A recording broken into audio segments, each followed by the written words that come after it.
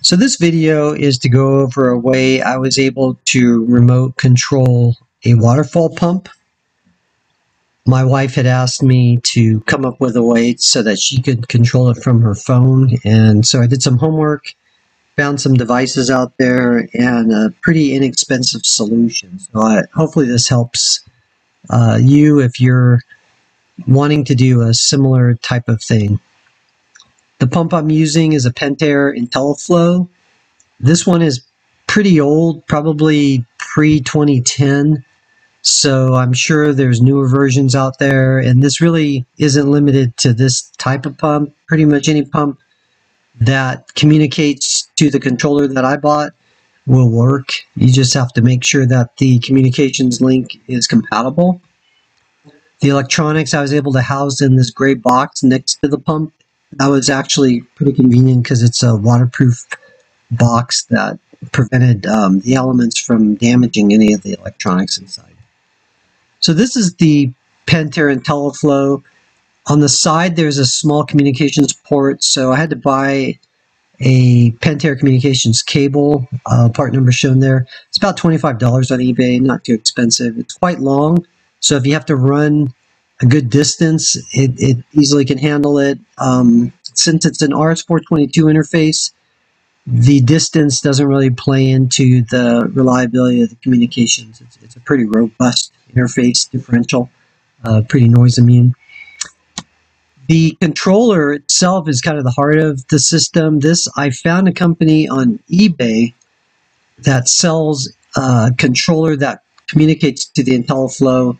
The cool part about this is that they do all the hard work, and all you have to do is basically close contacts on these S1 through S4 interfaces to the common pin, and it will automatically send commands to the pump.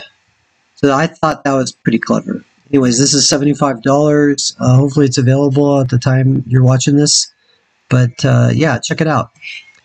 So the way I turn on the pump is I actually use a smart plug. So of course these are very inexpensive, available on Amazon.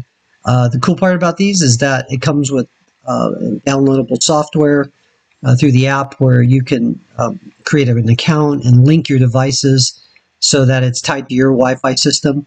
The other cool part is if you're not even home, this will actually work remotely. So it, through your app, it'll actually go, all the way to the home base and send the commands over the internet and basically send this through your Wi-Fi system to tell this device to turn on and off.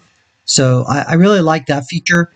It also allows you to schedule the pump to turn on and off based on time, sunrise, sunset, that kind of stuff. So it offers a pretty powerful way to schedule and manually turn on the pump when needed.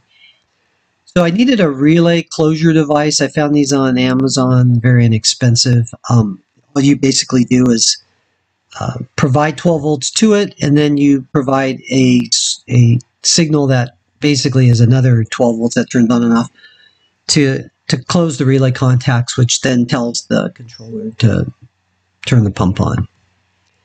The 12 volt adapters, I just got a bunch of them on Amazon. Again, those are fairly inexpensive, about $3 a piece. Tying the whole system together, we have the IoT device, the smart outlet on the bottom left, which basically is the trigger to the relay board. The relay board also needs power, so you have a constant 12 volts coming in. And then the relay closure goes to the control module, the upstream's control module.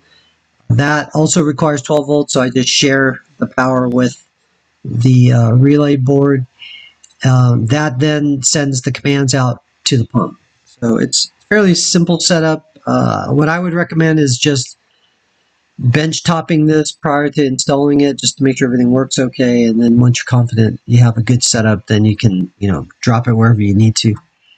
So in the end, this is where I actually shoved all the electronics. There was enough room in there to put some stuff. Nice part is that now you have full control through your phone, so it makes it really simple. Anyways, hope this helps. It was inexpensive and it provided me a great utility. to being able to schedule and manually control the on and off of this pump.